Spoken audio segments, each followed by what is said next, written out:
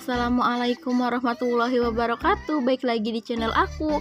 Terima kasih buat kalian yang udah mengklik video ini. Dan jangan lupa like, comment, and subscribe-nya. Bunyiin juga lonceng notifikasinya agar kalian dapat notifikasi setiap kali aku update video-video terbarunya. Dan share juga ke seluruh sosial media yang kalian punya. Terima kasih ya teman-teman. Nah, di video kali ini aku mau ngebagiin lagi aktivitas kegiatan ibu rumah tangga pada umumnya yang berkegiatan gini-gini aja ya teman-teman. Semoga kalian semua nggak bosen buat nontonin video-video aku. Nah, dan ini ya teman-teman, di awal-awal ini tuh bapak lagi pasang penutup gitu. Di tempat kalian apa sih namanya? Aku nggak tahu ya teman-teman namanya apa. Aku sih bilangnya penutup gitu, top katanya, kalau nggak salah ya teman-teman. Jadi kalau misalkan salah mohon maaf. Ini tuh kemarin tuh rusak ya teman-teman, emang udah agak lapuk mungkin gitu, jadi copot.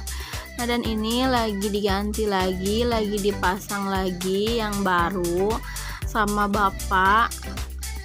Kenapa nggak nyuruh orang lain? Karena bapak sendiri juga bisa ya teman-teman. Makanya tuh kalau misalkan mau ngebangun atau mau ngerehab biasanya sih bapak aja gitu, karena bapak juga bisa gitu. Dan itu dibantuin juga sama mama. Kata mama ya udah mama aja yang pegangin, udah sok kamu kalau mau bikin konten katanya nggak apa-apa videoin aja gitu. Dan mohon maaf ya teman-teman kalau bapak aku nggak pakai baju karena katanya gerah gitu ya, sedikit-sedikit mempercantik rumah ya teman-teman. Kebetulan kan mau lebaran juga, jadi dirapih-rapihin sedikit walaupun rumahnya tuh nggak bagus-bagus, yang penting rapi. Nah, dan oke, lanjut lagi. Setelah tadi bapak pasangin si top atau penutupnya gitu, ini aku mau lanjut ya teman-teman. Tadi tuh aku kedatangan paket. Ini tuh aku pesen keran angsa. Sebenarnya kan kemarin udah ya teman-teman, aku udah punya keran angsa kayak gini. Dan warnanya juga sama kayak gini, yang bedanya itu cuman buat puterannya kayak gitu, buka tutupnya. Kalau misalkan yang ini kan di apa sih namanya, kayak keran biasanya, dan kalau yang pertama tuh yang diputer kayak gitu. Dan kenapa aku beli lagi, karena keran yang kemarin itu bocor ya teman-teman. Buat penutupnya itu udah dol, nggak tahu kenapa rusak lah mungkin intinya, makanya ini aku beli lagi. Dan itu juga harganya nggak mahal-mahal banget ya teman-teman, harganya cuma 17 ribuan aja, dan itu udah gratis ongkir. Alhamdulillah aku dapat gratis ongkir. Nah, dan oke, lanjut lagi ke videonya. Di sini aku lanjut ya teman-teman, mau bongkar belanjaan aku, belanjaan minggu terakhir di bulan April ya teman-teman. Mungkin besok-besok aku mau belanjanya lain gitu. Maksudnya ini tuh untuk stok minggu terakhir ini aja gitu. Maksudnya untuk bulan Mei gitu aku belum ngebudget lagi. Ini aku belanja terakhir di bulan April ya teman-teman. Dan belanjaannya juga nggak terlalu banyak sih, karena aku kan sendiri, pak suami masih kerja, jadi aku belanja secukupnya aja, yang dibutuhkannya aja gitu. Nah, dan oke, buat bunda-bunda, momi-momi, dan teman-teman semua, apa kabar? Semoga kalian semua selalu dalam keadaan sehat selalu, baik-baik saja dimanapun kalian berada ya. Dan tetap jaga kesehatan ya teman-teman. Gimana menjalankan ibadah puasanya, masih tetap semangat, masih tetap rajin? Udah ada yang bolong apa belum? Pasti kalau misalkan ibu rumah tangga tuh ada aja ya teman-teman halangannya.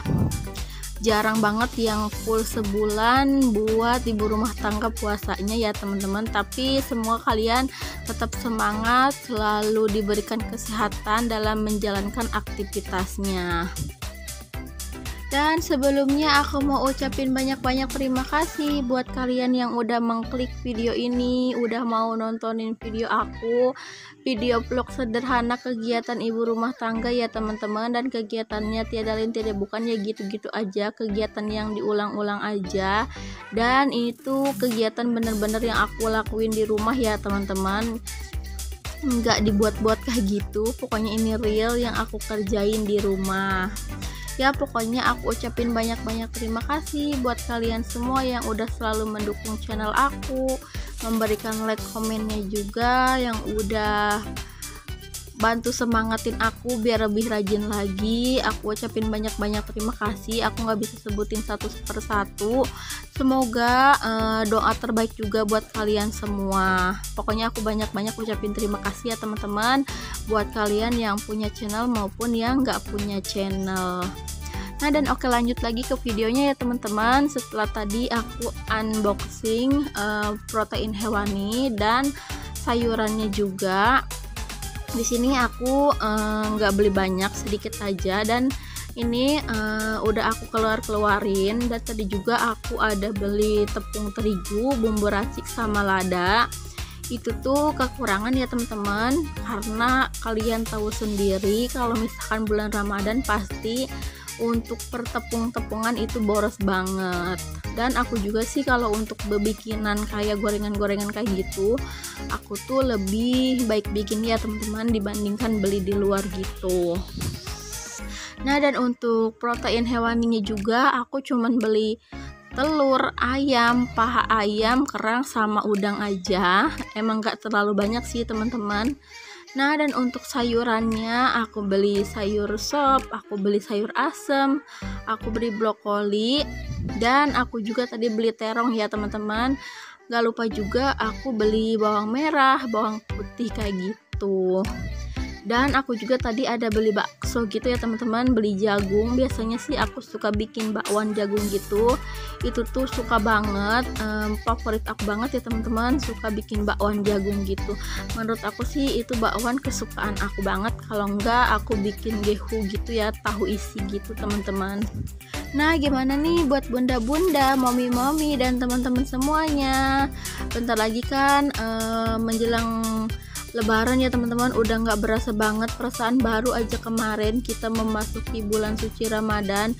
Ini udah mau di penghujung Ramadan aja, nggak terasa banget lah pokoknya. Gimana persiapannya? Ada beberapa aku juga lihat vlog bunda-bunda dan momi-momi udah pada stok itu ya teman-teman, barang-barang atau kue-kue lebaran juga, ada yang lagi bebikinan kayak gitu. Alhamdulillah banget ya teman-teman udah pada nyetok. Aku sih belum nyetok apapun ya teman-teman, karena gak tahu sih, rencananya aku mau beli aja untuk kue-kuehnya, gak bakal aku bikin gitu. Pengen sih bikin tapi aku belum punya openannya, itu kendala aku ya teman-teman. Dan aku juga belum mahir banget buat bikin kue-kue kering lebaran gitu. Sebenarnya sih kemarin rencana mau bikin gitu, tapi dipikir-pikir lagi daripada nanti gagal, ya udah aku mengurungkan niat aja ya teman-teman, buat nggak bikin aja gitu. Mungkin aku bakal beli aja untuk beberapa kue, nggak terlalu banyak juga sih gitu.